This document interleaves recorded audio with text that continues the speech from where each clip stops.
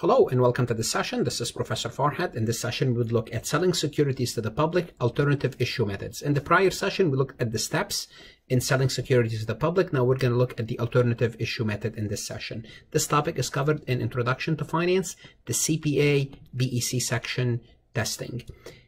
LinkedIn, if you haven't connected with me on LinkedIn, please do so. YouTube is where you would need to subscribe. I have 1,500 plus accounting, auditing, finance, and tax lectures. Here's our list of courses that I cover. If you like my lectures, please like them, share them, put them in the playlist, let the world know about them.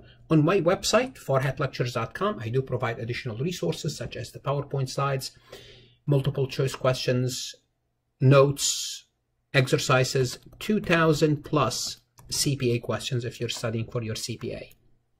StudyPal.co is an artificial intelligence study buddy platform that matches you with a candidate that's studying for the CPA, CFA, or any other exam.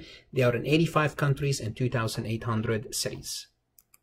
So the first thing we need to differentiate when we're selling stocks, whether we are selling stocks or bonds when we're raising money, whether it's a public or a private issue. Well, when a company decides to issue a new security, it can sell it either as public, it means to everyone, or private issue. Private issue means to particular people, particular investors. In the case of a public issue, the firm must register with the SEC, as we saw in the prior recording. However, if the issue is to be sold to less than 35 investors, the sale can be carried out privately. So because it's a small amount of people, the assumption is for the SEC is those people, they know what they're doing. In this case, a registration statement is not required. Simply put, if you are one of those 35, it means you are financially capable of making a decision without the government intervention. Now, for selling equity, which is stocks, for equity stocks, there are two types of public issues when we sell stocks.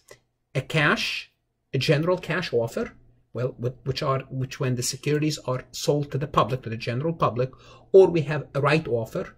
What is the right offering? Securities are initially offered only to existing owners. Right offers exist when the company already exists. Right offers means the company, before they sell it to the public, they have to ask their own shareholders if they're interested in buying stocks. Now, right offers are fairly common in other countries, but they are relatively rare in the US. Okay? So just FYI, you know what they are. Okay?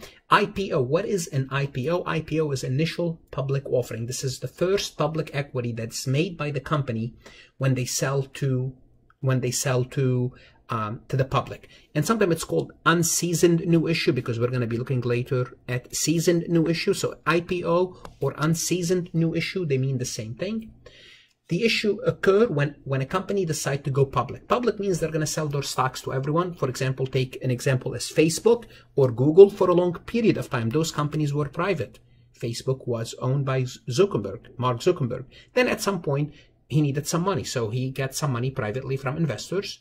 Then at some point, they needed more money, so the private investors wasn't good enough, so they went public. Okay, so obviously, all companies, when they go public for the first time, it's called initial public offering. Okay, obviously, all initial public offering are cash offers because they don't have existing shareholders yet or public shareholders yet. Okay, so if the existing shareholders wanted to buy the shares, they wouldn't have to sell them publicly in the first place. So think about it. If you want to buy the shares, if you are an existing shareholders, why would you go for initial public offering? Because during the initial public offering, you are selling your stocks to the public. So if you want them, don't sell them. Okay.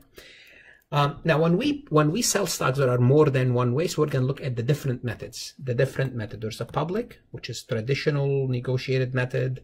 We have a privileged subscription, non-traditional, and private. So we're going to look at each one of them separately. Just its terms you need to be familiar with for an Introduction to Finance course. Under the public, we have what's called firm cash commitment.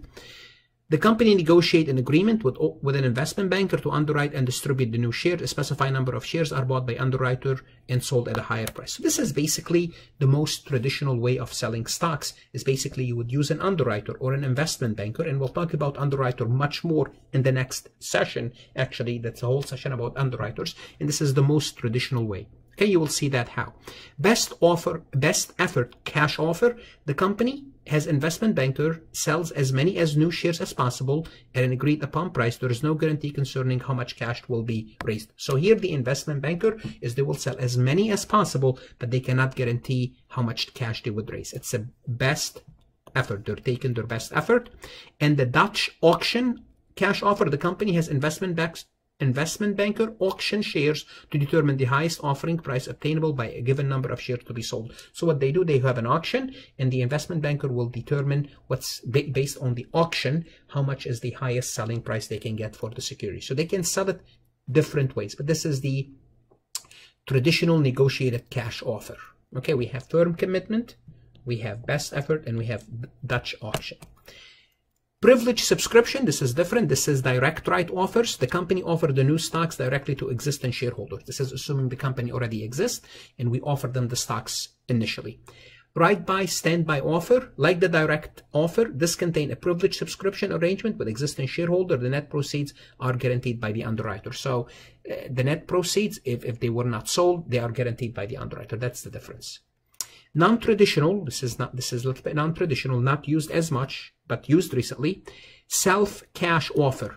Qualifying company can authorize all shares they expect to sell over a 2-year period and sell them when needed. So simply put, you get the authorization, you put them on the shelf, and once you need them, you will sell them. Competitive firm cash offer. The company can elect to award the underwriting contract through a public auction instead of negotiation. So here what they're doing is they said, okay, we want to sell the stocks. I want you, the underwriter, to bid on it, and the best will get the contract. Private, those are direct placement. Is securities are sold directly to purchaser, who at least until recently generally could not resell securities for at least 2 years. Here you sell them to them, but they have to hold them for 2 years. Again, once you have a private offer, usually the government is outside the picture, and generally speaking, the people should be financially capable and knowledgeable. A seasoned equity offer, remember we talked about unseasoned equity offer or seasoned equity offer, SEO, is a new issue for a company that have previously issued shares. So this company already exists and now they're issuing new stocks, but the company already exists. Here, a seasoned equity offering on common stock can be made using either a cash offer or the rights offer. Because why the right offers is available? Because the company already exists. So if the existing shareholder wants to buy, sure they can. Now in the next session, again, we would look at underwriters. Once again, I do cover many courses, not just finance, and mostly accounting for that matter, because it's for accounting lectures. But if you have any questions about this topic, please email me. Visit my website for additional resources. If you're studying for your CPA exam or your exam, study hard, it's worth it. Stay motivated, and good luck.